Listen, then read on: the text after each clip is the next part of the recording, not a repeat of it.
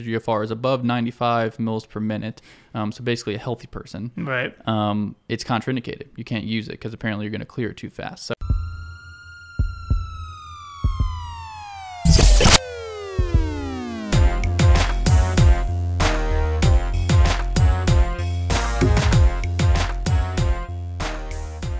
Hello, everyone, and welcome back to the Core Consult RX podcast. My name is Mike Corvino. With me is my co-host, Cole Swanson. Cole, what is up? nothing much.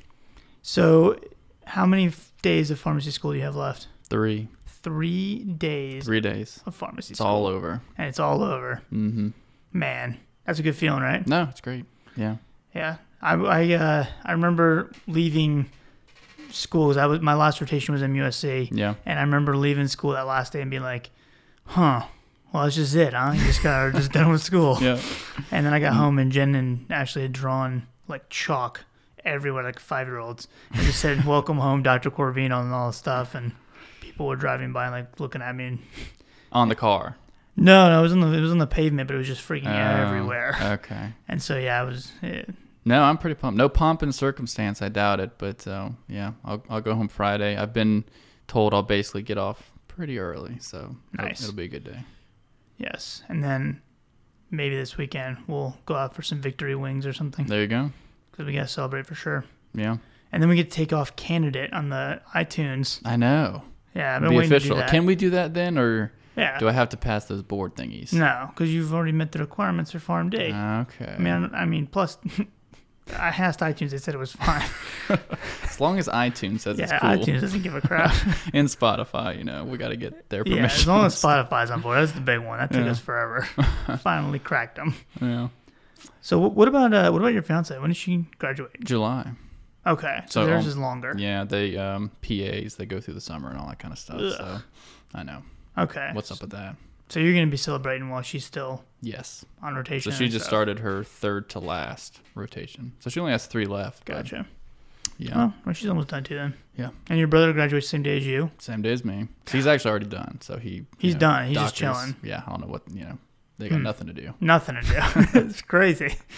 That's cool. So he's done. So we got to Uh-huh. get him back on here before he leaves. Yeah. Said he wants to. Said it was fun. So hope Yeah. y'all enjoyed it. It was just released, right? A few days ago. Or The audio was a couple weeks ago. I don't last remember. week and a half. I've lost whatever. track. Either way. Yeah. Yeah, I'm- y'all might think that we're again in a new studio, but no, Nope. nope. Just a new background. We trashed the old one, Immediately. Of course. It lasted 2 episodes. So I was like, I don't like it. We'll just redo the entire thing. so now we have the new awesome one, and of course we have a T-Rex. Yes, we have Don't worry about it. T-Rex RX. It doesn't have much to do with pharmacy, but I saw the painting and I was like, yep, that's coming home. We should discuss the nicknames before the podcast starts. Now we're going to improv them as usual. So yeah, for those of you watching the video content and you were wondering the whole time why this T-Rex picture with graffiti on it is on the wall, I don't have a good reason. I Yeah. just thought the picture was awesome. That was So pretty cool. we can put it right up on that wall. Yeah, more to come. Oh, yes. More to come. Good job, Iconic. Shout out. All right, so what are we going to talk about today? Well, I thought we could take on some anticoagulation, maybe talk about VTEs, pulmonary embolisms, DVTs, and give you all a little overview of those. And I think we even talked a little bit about anticoagulation in the stroke podcast a while back, but we'll revisit a little bit of that and hopefully go into a little more detail about how to choose these agents and which one might be better in what situation. Yeah, I can't remember how deep we went in with that stroke. I don't think we we just kind of touched on it. Yeah, I don't think we went very deep. I think we just touched on the DOACs/NOACs. If anybody knows what people are calling them these days, please let me know. I'm going with DOACs. Yeah, I hear DOACs more so now. Yeah, but because They're not NOAC, really novel anymore. exactly. But somebody said, what'd they say? I can't remember. It's something about the N meaning something different now, which Oh, boy. continues it on. I don't know. Stupid. Yeah, I'm going with DOAC. DOACs. Yeah, That sounds person good. doesn't know what they're talking about. Yeah. Either way, that's what we're talking about. So yeah, we can just get it started. Cool. What do you want to start? So we can start with so VTE, basically, I was a little confused about this throughout school.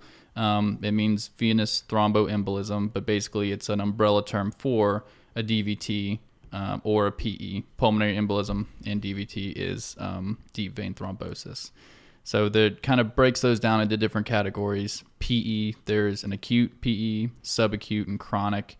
The acute typically develops with symptoms and signs immediately when it happens. Subacute, it might be days or weeks following before you see symptoms. And chronic is very slowly over the course of potentially many years, and usually develops with symptoms of pulmonary hypertension. With DVT, there's two main ones, and basically it's either a proximal DVT or it's a distal DVT. So proximal DVT is basically above the knee. Distal DVT is below the knee. So you could kind of assume which one might be worse. The proximal being above the knee is going to be more significant, and the distal being below the knee isn't as bad. Of course, it needs to be paid attention to, but depending on the situation, you may not actually anticoagulate in that disease state. So we'll talk about that as we go on. So what do you want to start as far as, you want to just kind of go through the drugs? Yeah, so let's say a patient has a new onset VTE. So what's going through our mind? What's the first thing we're thinking about?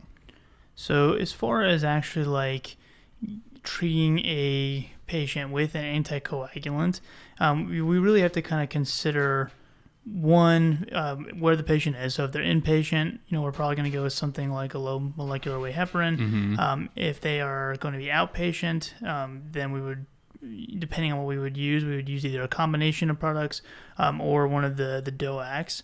But it depends on what the patient's insurance profile looks like. It depends on whether or not they would be adherent to certain regimens, whether or not they think they're going to actually follow up and get testing done if testing is needed.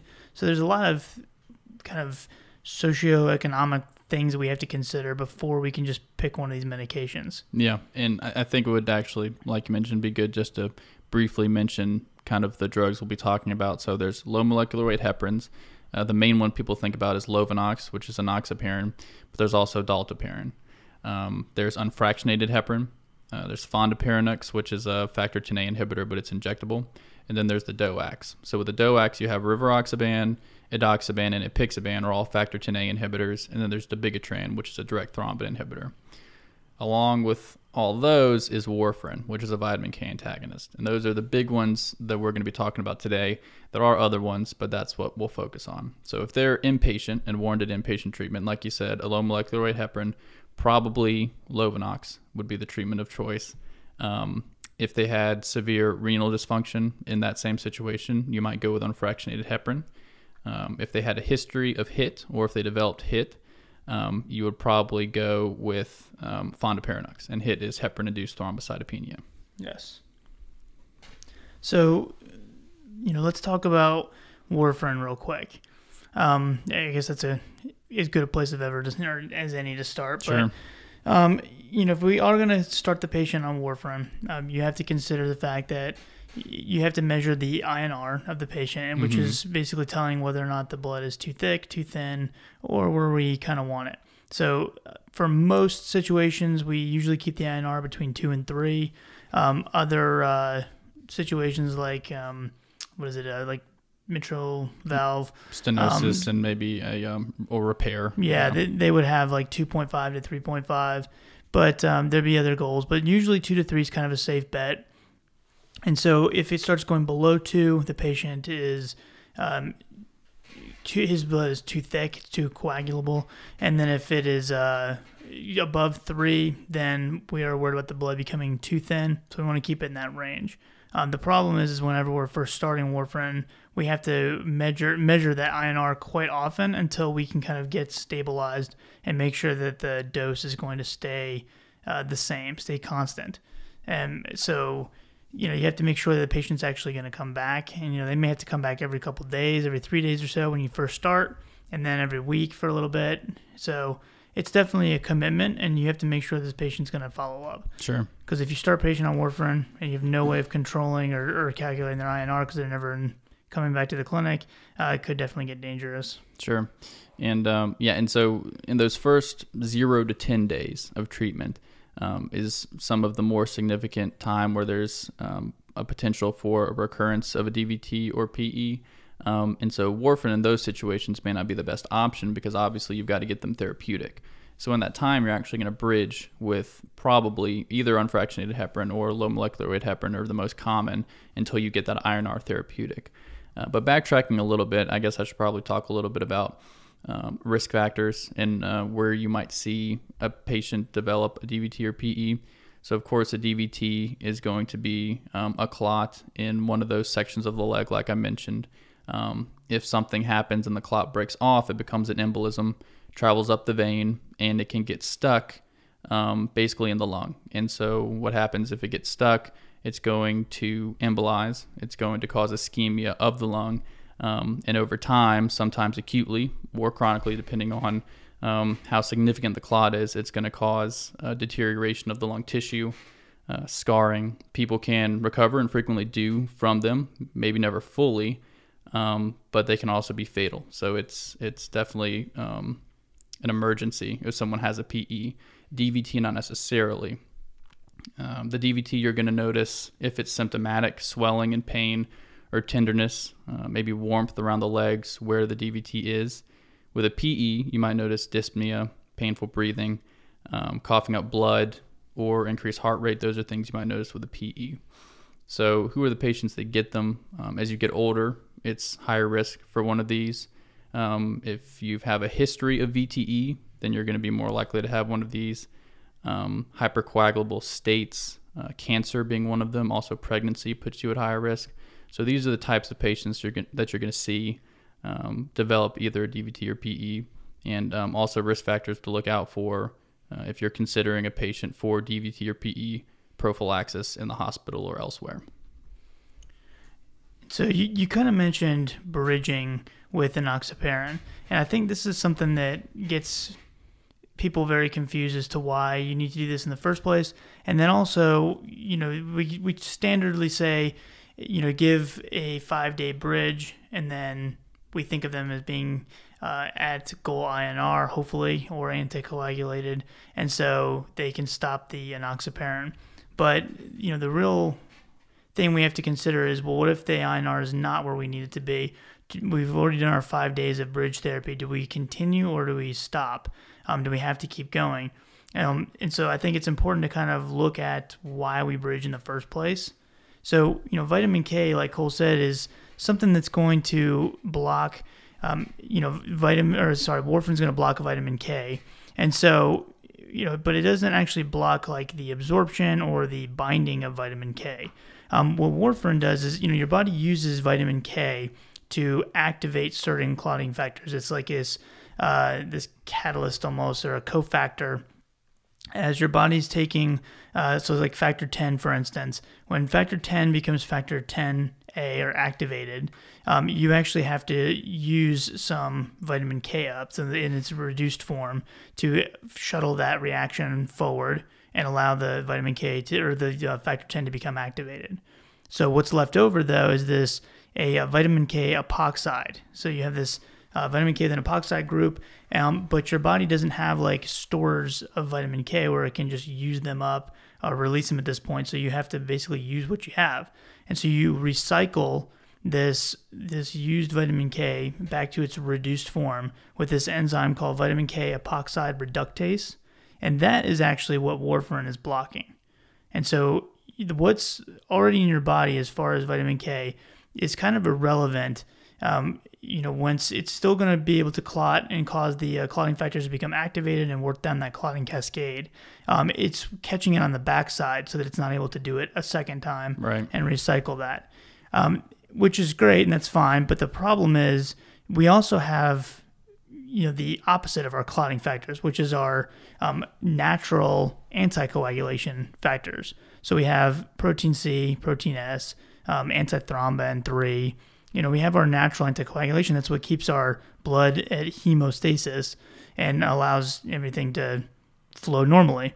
But the problem is the protein C, protein S, especially protein C, actually has a really short half-life compared to some of the other clotting factors. And so when you start warfarin, you're actually disrupting the protein C quicker than the other actual clotting factors. And so you're wiping out your body's natural anticoagulation. And so you only have your clotting factors left over. All of those factors that have already become activated because warfarin hasn't been able to shut off their supply of vitamin K yet, then you actually put the patient at risk for throwing a second clot. They're in a hypercoagulable state. And so if the INR is still showing after that 5 days that we kind of do as a standard, if the 5 days is not enough to get them to be at a therapeutic INR, we need to keep bridging to make sure that they don't have another clot. Right. I think, don't quote me on this, but I'm pretty sure it's 2 consecutive days of a therapeutic INR before you would, even if it's been the 5 days, before you would remove the bridge and just continue them on warfarin. And then there's some wiggle room, if it goes low or it goes high, then you just adjust the dose and you don't really freak out about it. Right. But yeah, that goes to a good point that if a patient has one of these other coagulopathies like protein C and protein S, they're going to be in a hypercoagulable state pretty much their whole lives. There's not too much you can do about it.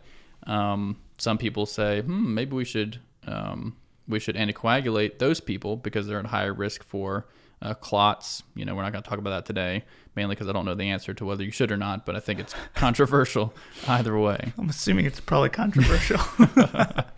We'll go with that. I like it. But yeah, so that's warfarin. Great. We now understand the physiology of warfarin.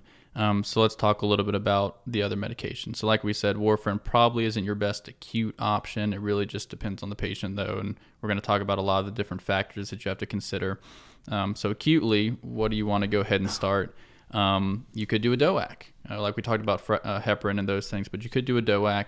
There's rivaroxaban and apixaban, both. You can just start, and within a day, and really within hours, I think, the patient is considered fully anticoagulated. Now, the other two, dabigatran and edoxaban, they actually require a bridge. Why is that, you ask? Because they have similar mechanisms of action, because that's really just how they were studied. So they were studied with a bridge to a point before you could take off the heparin or the low molecular weight heparin and continue the edoxaban or dabigatran monotherapy, but you can't just start it as monotherapy. So just in my humble opinion, might not be the best option acutely. Otherwise, you might as well just use low molecular weight heparin, unless you just want that drug to keep them on long term. Whether that's an insurance thing or not, that's just depends on the patient. So that's kind of what you're looking at in the first 10 days. After that, we get into the long-term treatment and what we're kind of looking at. So let's say that a patient comes in with a DVT. Are you going to anticoagulate them, and for how long? So it really just depends. It depends on if it's an unprovoked DVT, so that means it's worse, basically meaning that there wasn't something in their lives that caused them to have this. It just kind of happened. And so now they're going to be at much higher risk for recurrent DVTs. If it's a provoked DVT, then that means something happened. Maybe they went on a long plane ride or a long trip where they were immobile, or they had a recent surgery, and that is a little bit lower risk because it's like, okay, we can identify why they got this DVT. But especially if it's something transient like a surgery that they're not going to have again, that's even better than if it's like cancer, where they're kind of now constantly in a hypercoagulable state. That's still also concerning. So those are all things that you have to think about when you're determining if you want to anticoagulate somebody and for how long. Yeah, absolutely. And so all the different agents have their own basically dosing for treating a DVT. And so, for instance, the rivaroxaban, Xarelto, you start off with 15 milligrams twice a day. You do that for 3 weeks, and then you switch to 20 milligrams once daily. That's kind of like the treatment, dosing. If somebody's on it for, let's say they have AFib and they need to be on anticoagulation to prevent them throwing a clot and having a stroke, then you would be on just 20 milligrams, unless the patient needed, dose reduction for renal clearance or whatever. But they would be on 20 milligrams daily. You wouldn't start with that 15 twice a day. And so one of the things that the company did to make things a little bit easier on the patient, now it's not always the case because most pharmacies don't carry it, but they have this little starting pack. It's the first 4 weeks of your treatment therapy, where you have basically 3 weeks, 21 days worth of your 15 milligram tablets twice a day, and then you have 20 milligrams built into the same blister pack that you start on week 4. And so the patients can kind of follow that, and then they just start the normal Xarelto once daily after that for as long as they're going to be on the therapy. All right. And speaking of how long they're going to be on it, that also very much depends. So generally for a first-time provoked VTE, so that's DVT or PE, you're looking at a minimum of 3 months of anticoagulation. So that's pretty much best case scenario. You want to consider a patient's bleed risk. There's a lot of factors that go into that. Age, history of GI bleeds and whatnot, for whether you're going to initiate it or not. Pretty much one of the big times where you may consider not is if it's a distal DVT and it's asymptomatic and maybe you just happen to find it. You can kind of make that judgment call based on the patient. But if you determine that the risk of bleeding outweighs the benefit of starting anticoagulation, then it's kind of your call whether you want to anticoagulate them or not, just generally speaking. But 3 months is pretty much the minimum. In certain populations, you can consider longer, for 6 to 12 months if it was a really bad clot, specifically a phlegmasia ceruleus dolens. That's the best I'm going to be able to pronounce that, but basically that's just a really bad clot.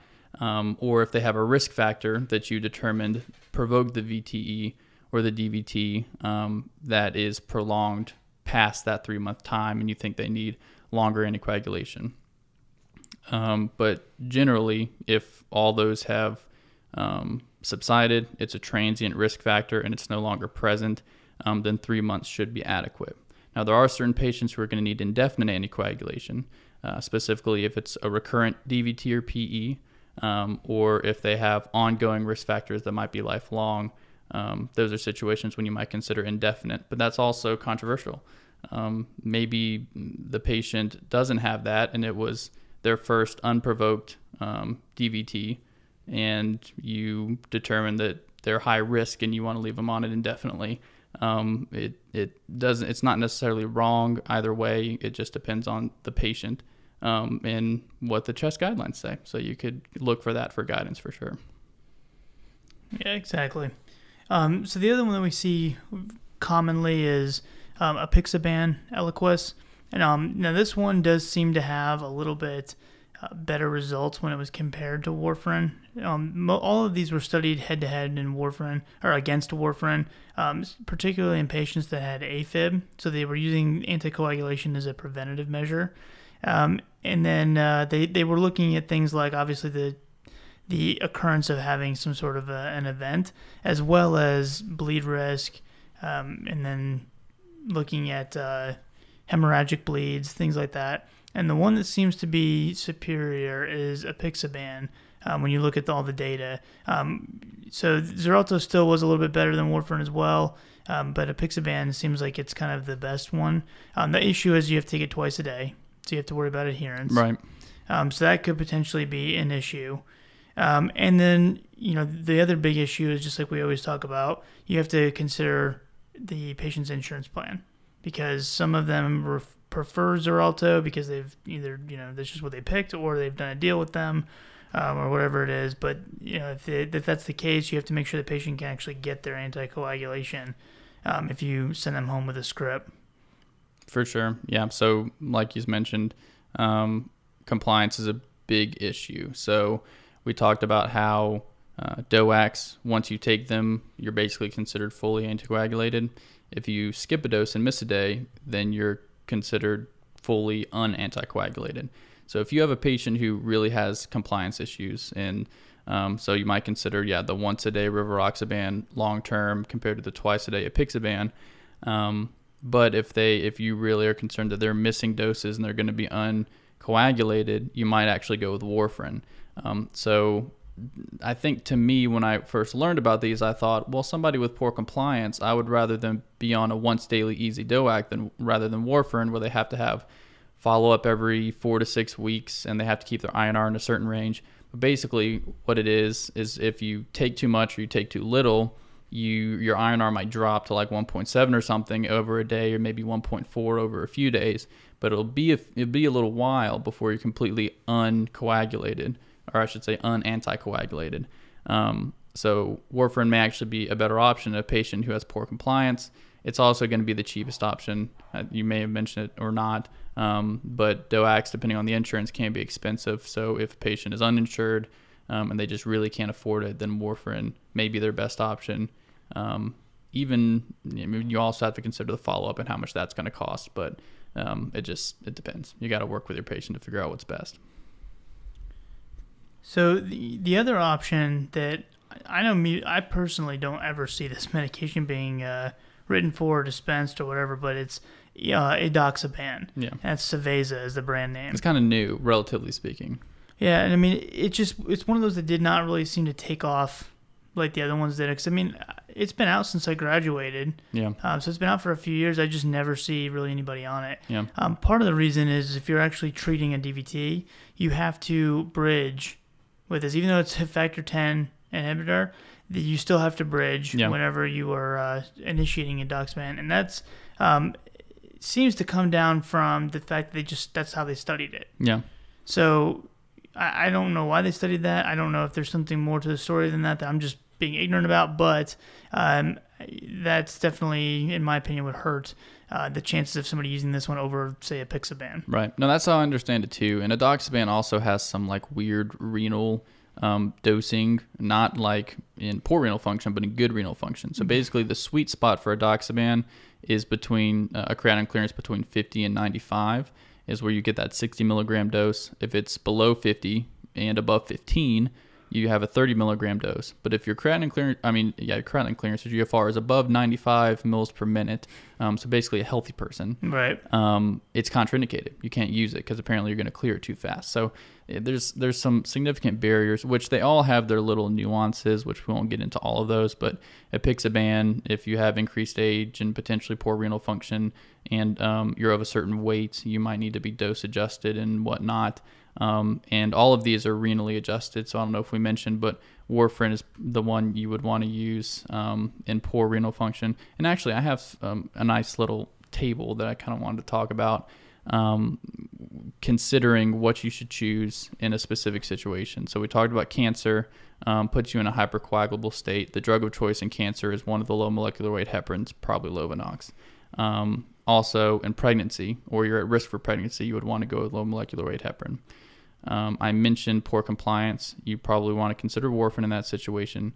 If they don't want any injections at all, then you would have to choose rivaroxaban or apixaban, because everything else is either an injection or it's going to require a bridge with an injection. So if that's a consideration, then you would either have to use rivaroxaban or apixaban. The once daily options, rivaroxaban we talked about, edoxaban and warfarin can also both be once daily, but the rest aren't going to be probably. And other than that, cost and everything, it really just varies between the agents, the patient's insurance, and all of the follow-up and whatnot that's going to be considered. We talked about the INR with warfarin.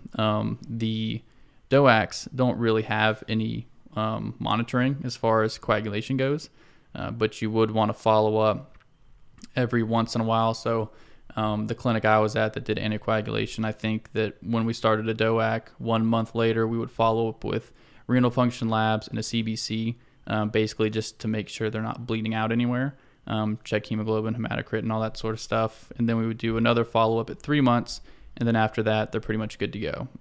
Don't even know that we've followed up at all after that, maybe once a year. But with warfarin, like we said, every 4 to 6 weeks, so it's definitely a consideration.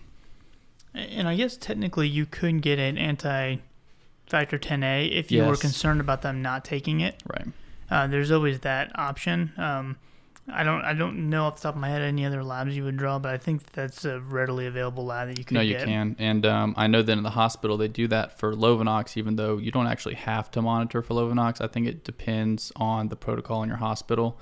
But they actually had a certain anti-10A level they wanted to get to, and then they didn't do any other monitoring. I think cardiology, depending on what disease state it was, could monitor outpatient, but they had a goal, and then they didn't even look at it anymore. And that's really institution specific, whether or not you're going to look at that with Lovenox or with a DOAC. Right. So, and I know we mentioned if you have reduced renal function, that you would be on warfarin. I know you said that, but did we say something the table has less than 30 is kind of like their cutoff for it? So think about around that range is when you would at least consider switching over to the warfarin again. Right. Yeah, definitely a consideration. So there's if you're trying to decide between warfarin and DOACs, I think when we were in school, or at least when I was, the DOACs were then NOACs. And they were kind of the new big thing, and everybody's like, hey, there's no monitoring, don't worry about it. This is like what we want to go for as long as the patient can afford it. So I was like, okay, so really the only times I would use warfarin is if the patient couldn't afford a DOAC or if a DOAC was contraindicated. But there's some other things to consider. So we talked about the dosing. Dietary restrictions would be more in favor of the DOACs because there's really not any, but of course you need to keep a consistent vitamin K intake with warfarin. Warfarin has a lot more drug interactions than DOACs, but DOACs do have some. Warfarin does have a reversal agent. So if that's something that you want because a patient's like really high risk for bleeding, and if they go into the hospital, you want to be able to reverse it, you can just use vitamin K and other things to reverse warfarin. Right now, the Bigatran is the only one with a reversal agent. Praxbine, right? I think the generic is idarucimab. Yeah, I think so. Praxbine or something. Idarucizumab or something like that. Yeah. But isn't there something in the pipeline potentially? Yeah, I think I've even heard talks of like next month the Factor 10 reversal agent could come to market. There you go. So it's definitely coming. Let's talk real quick too, since we're on the subject of reversal. You mentioned vitamin K for warfarin reversal. I think that's kind of one of the things that gets confusing a little bit as far as when we would actually reverse, and based on an INR and all that. Sure. So think about if we have a patient that you check their INR, again, you want it between 2 and 3 in most cases, and let's see, it comes back and it's a 4. Now, the patient doesn't have any bleeding, so that's good. If they're bleeding, you need to make sure that you reverse it and stop the bleeding. If they're not bleeding, their blood's thinner than normal, but they're not bleeding, then you typically would want to just skip a dose of the warfarin. And then you may want to consider reducing the dose, but you may not. It may only take skipping one dose, and then you just wanted to monitor the INR very closely and make sure that it's going back in that therapeutic range. Sure, and a lot of it depends on the history from the patient. So they're like, yeah, I binge drank last night and my INR went up. And you're like, okay, well, you're going to binge drink again? No. Okay, well, then hold a dose today, maybe even a half dose tomorrow, and we won't change your dose. But if everything seems the same, they were good on this dose a few months ago, but now it's increased, then yeah, you might consider decreasing it. Interestingly, I might have this backwards, but I'm pretty sure like binge drinking, so alcohol you generally would think would increase the INR, right? But that's really with a large influx of alcohol over a short period of time, like acutely. If someone's a chronic alcoholic or just a chronic alcohol user, their INR could actually go down because of that. So just something to consider. Yeah. And that being said, and then I'll go back to the reversal, but you were mentioning the vitamin K diet. I don't mean to insult anyone's intelligence, but there are people, especially, maybe students who get this still confused a little bit, because sometimes you get the impression that we want to stop them from having like a vitamin K rich diet. Yeah. And that's not the case. We just want to make sure that it's consistent. So if you eat a ton of spinach, I'm not telling you that you shouldn't eat spinach anymore because it's good for you. But what I'm saying is that, yeah, exactly. It's a documentary. So, it's one of those things that we want to make sure that it's consistent. So if you eat spinach every night, keep eating spinach every night, because once we get you to that therapeutic INR, then we're good. The problem is if we have like a random salad bar somewhere and I pound the spinach buffet and all this vitamin K is now re-entered into my system, again, remember vitamin K epoxide reductase, after you're recycling that used vitamin K back, is really what warfarin is blocking. So all this new vitamin K that you just ate is in its reduced form, and it can actually start pushing those clotting factors to become activated again. And so that's where the risk of a clot actually comes from. And so it's not that you're overriding the warfarin or anything like that. You're basically just feeding it back into the beginning of the cycle. And the warfarin doesn't have a chance to shut it off until after it activates its clotting factors at least one more time. Yeah. So, all right, so we talked about an INR less than 4.5. If we have an INR of 4.5 to 10, so 10 sounds like a ton, right? We're obviously going to treat those people. But as long as they're not bleeding, we actually probably would hold off on the vitamin K. Unless they actually needed surgery or something like that, we would hold 1 to 2 doses of the warfarin, and then we would probably resume a lower dose than we had on originally until that INR comes back down again and is therapeutic. So we don't necessarily see an INR of 9 and then panic and immediately start giving vitamin K. Now, when the INR is above 10, that's when we would consider giving vitamin K, either like a 2.5 to 5 milligram. Mephitin is the brand name for it that it comes in. And then we would resume a lower dose warfarin and again monitor INR. Now, major bleeding, that's when we automatically would want to reverse.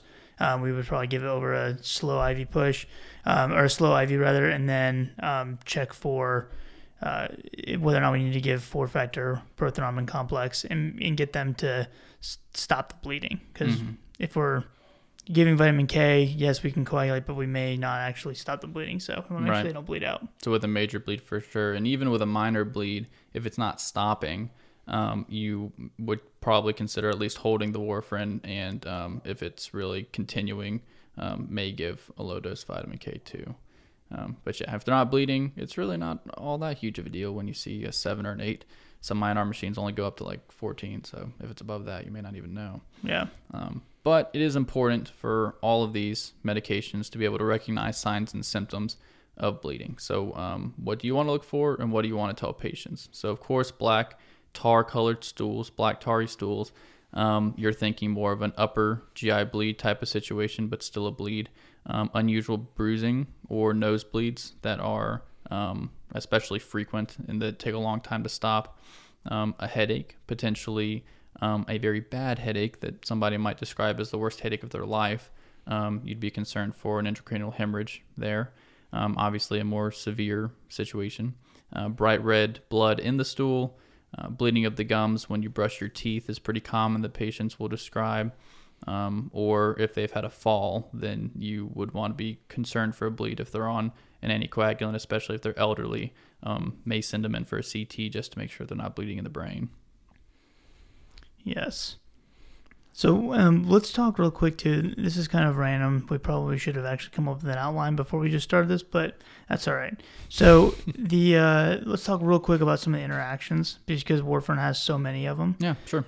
So warfarin is a substrate for cytochrome P450 2C9. It's a major substrate for 2C9, and then it's a minor substrate for 1A2, 2C19, and then also 3A4. So obviously, a lot of our major SIPs, we're only missing 2D6 out of there. Yeah. Other than that, I mean, we've covered a good chunk of them. Yep. So, we have to consider the drug-drug interactions with warfarin.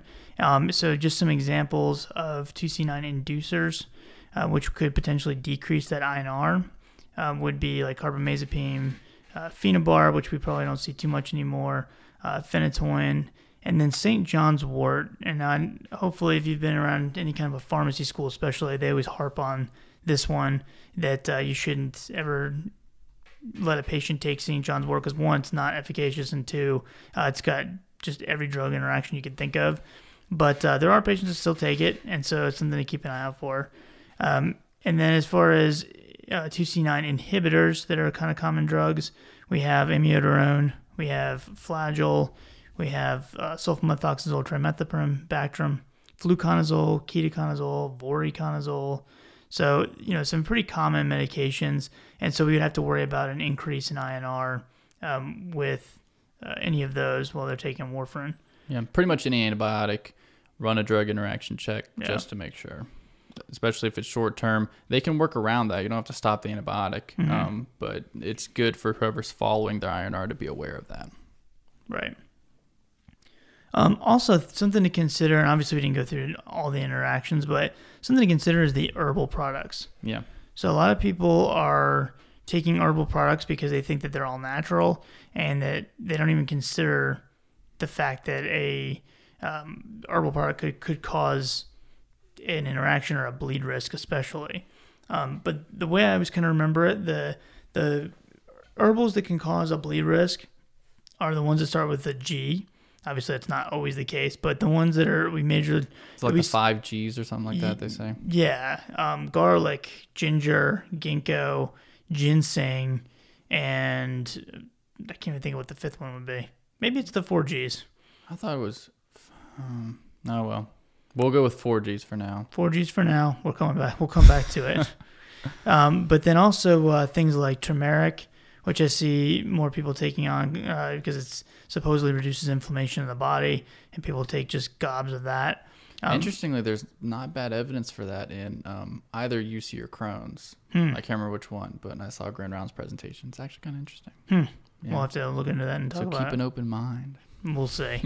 I'm on the fence. But, we don't really think about them as interacting because they're maybe not working on a CYP or P-glycoprotein or something like that. But what they do is they inhibit the platelet adhesion.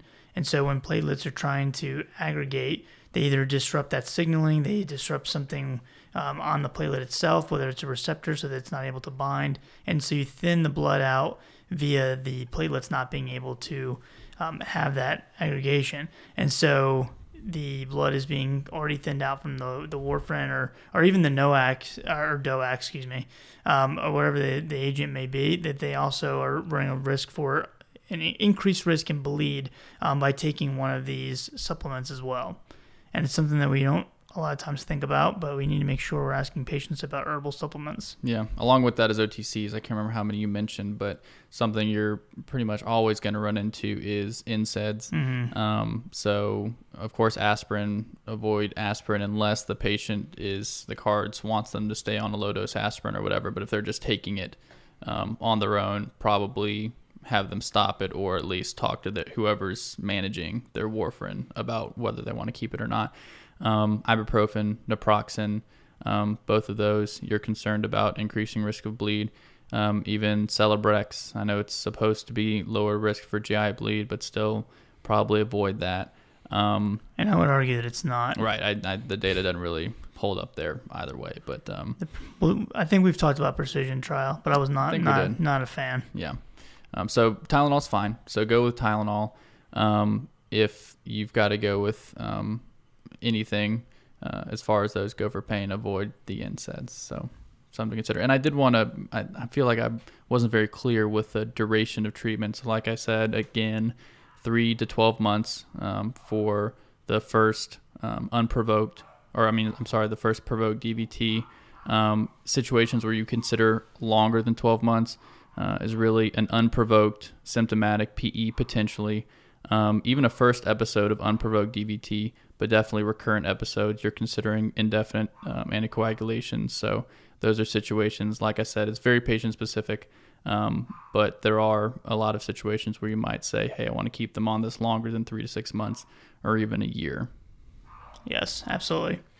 The other thing to consider would be, if you see a patient that is on antiplatelet therapy as well as anticoagulation, definitely ask some questions. Yeah. Because there are indications for it. There are. That's a whole separate 15 podcast episodes, but there are certain situations where maybe the patient is using anticoagulation for prevention, for AFib or whatever it may be, and they also had stents placed just recently, so they're on antiplatelet therapy. Right. So there are indications for it, so just be aware of that.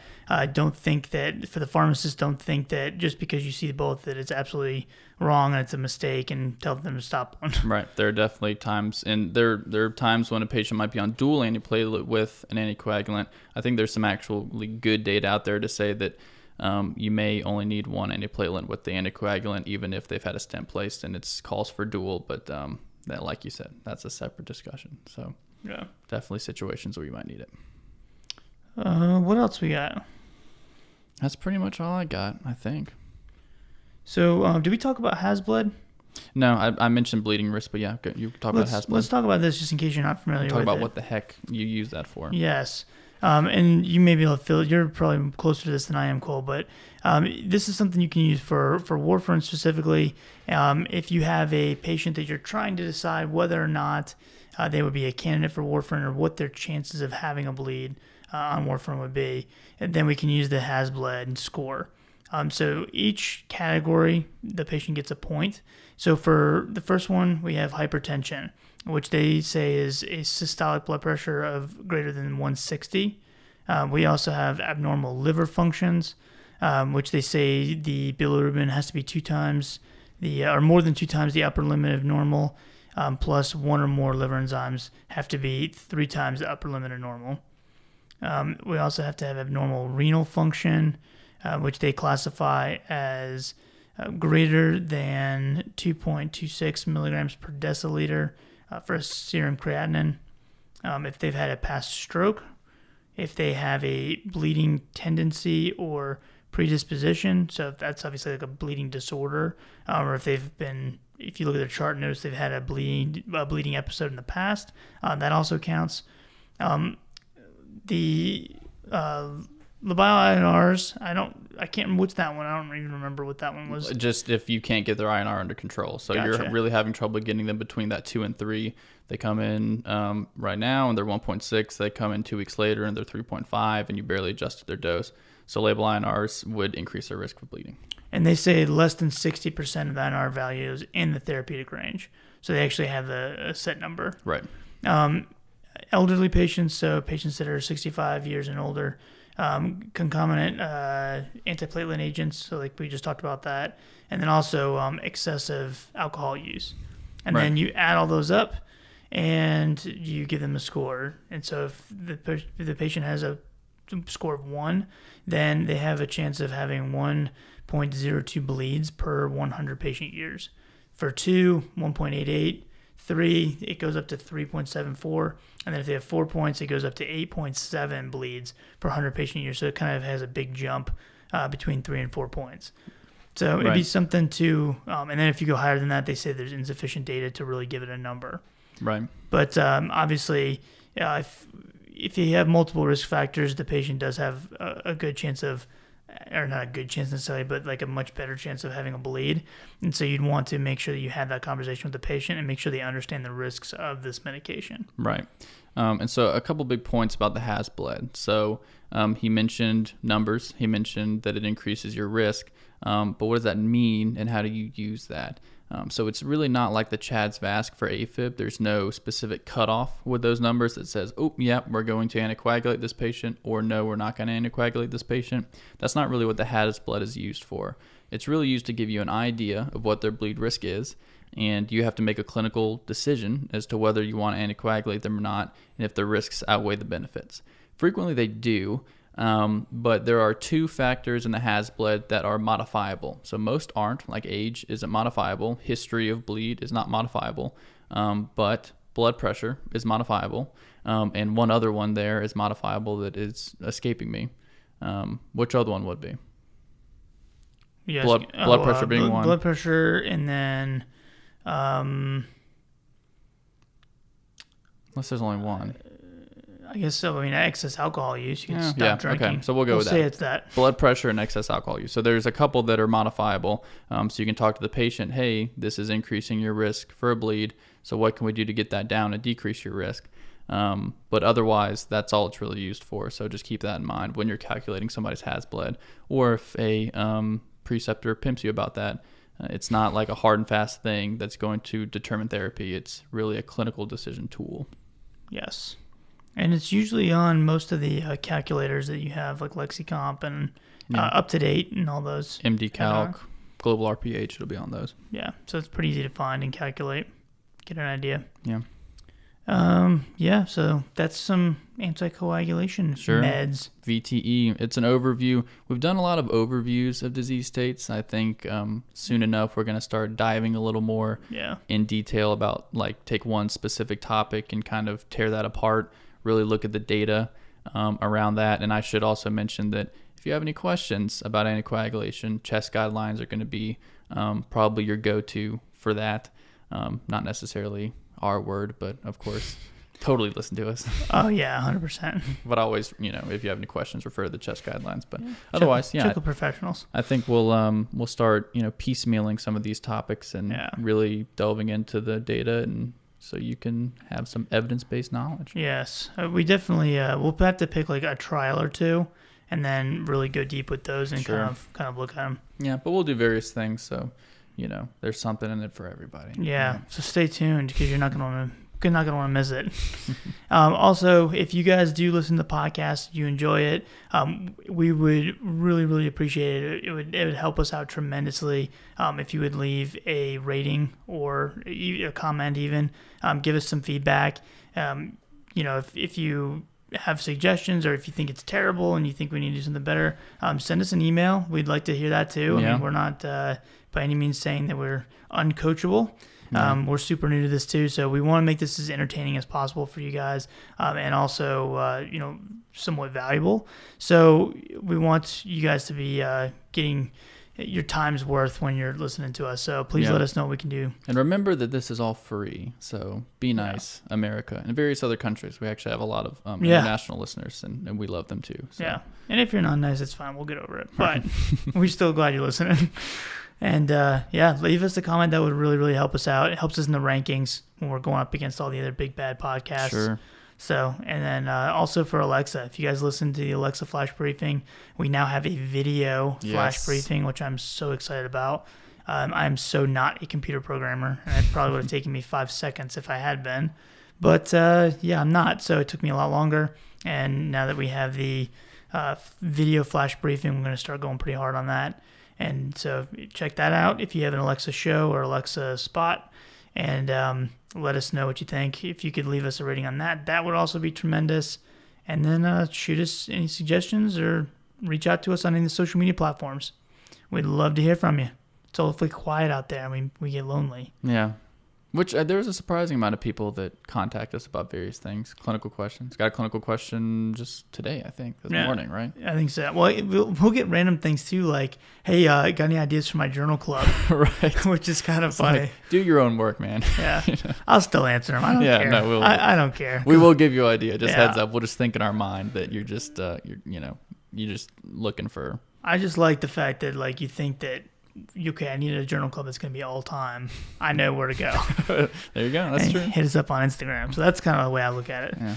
But so that's pretty fun. So we definitely like hearing about that, and other healthcare professionals too. We by no means only hang out with the pharmacists. So very true. Let us know if you. I'm marrying another one. Yeah, so. Cole's got all kinds of different ones he hangs out with. So keeping it interprofessional. But we really appreciate y'all listening, and we will see you soon. Later.